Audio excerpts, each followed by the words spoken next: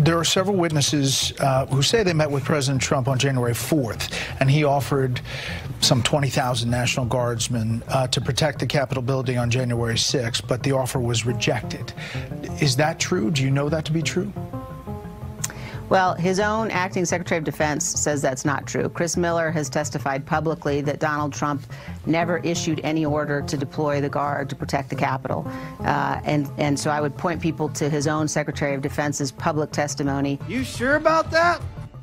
Hello and welcome back to yet another painful look at just how utterly corrupt Liz Cheney, the J6 committee, and our state media have proven themselves to be. As if there weren't enough weirdness surrounding January 6th, we now have more evidence that the entire thing was a setup. If you do a search for Deputy Chief of Staff Anthony Ornato, you'll find that he headed up the security detail for President Trump, served as Deputy Chief of Staff, and headed up training for the Secret Service. You're also going to find some media stories relating to his J6 committee testimony in November of 2022, along with his attachment to Katie Hutchinson's tall tale about Trump trying to take over a limo in order to drive over to the Capitol, a claim Ornato denies. What you won't find in your search are any mainstream media stories about the testimony he gave in January of 2022. That's because it was purposely suppressed by Liz Cheney, the J6 committee, and our state media. That is until a reporter named Molly Hemingway from The Federalist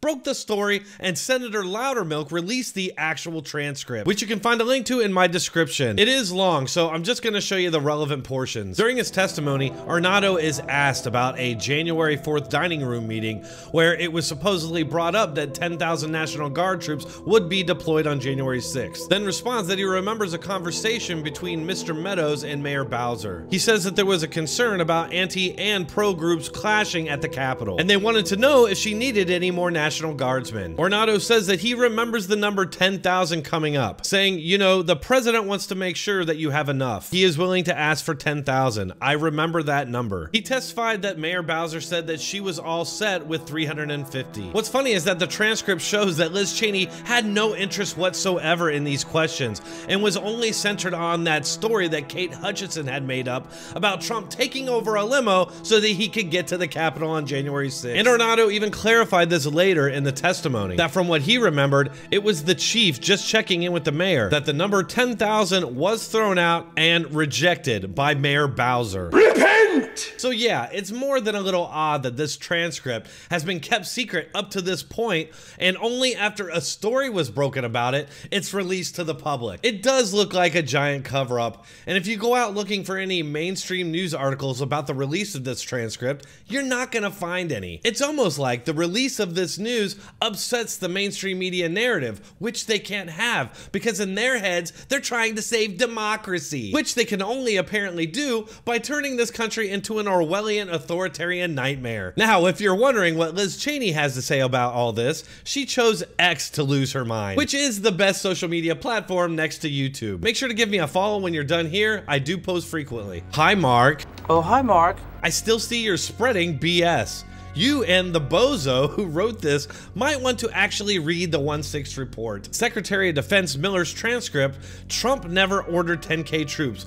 Judge Wallace's findings, Kash Patel is not a credible witness. He's another guy that testified Trump did order the 10K troops, but a lot of people say he's not credible and I'm not really sure, so I just passed him over. Okay, so let's break this all down. For one, starting off with this childish name calling only proves that you're unhinged. The fact is, we have video proof that Secretary Miller testified that Trump called Bowser to see how many National Guard troops she wanted, and here's the video clip. He asked if there were any requests for National Guard support, and I informed him of Mayor Bowser's request. Mr. Miller, to clarify that point, did you tell the president about the mayor's request, or did President Trump ask if there were requests? He asked if there were requests. What was the president's response to you with regard to the request made by Mayor Bowser?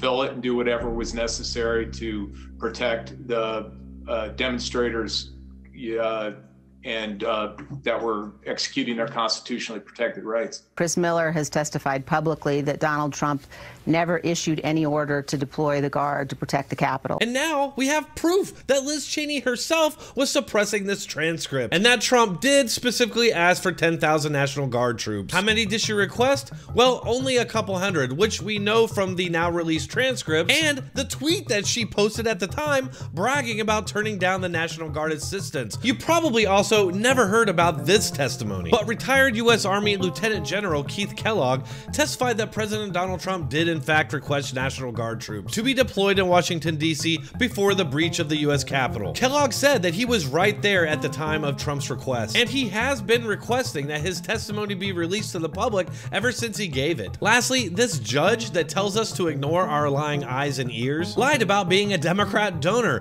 who donated to an anti-Trump PAC specifically because of J6. This is just another example suggesting that our justice system has been weaponized against the Democrats' opponents, like Peter Navarro, who's about to go to jail for ignoring the corrupt, lying J6 committee subpoena. And it must be different when Democrats do it because they've never gotten jail time for ignoring these subpoenas. Oh, that was different. What do you all think? Let me know in the comments, and if you're still here, might as well hit that like button. Thanks for watching. Keep checking back for more.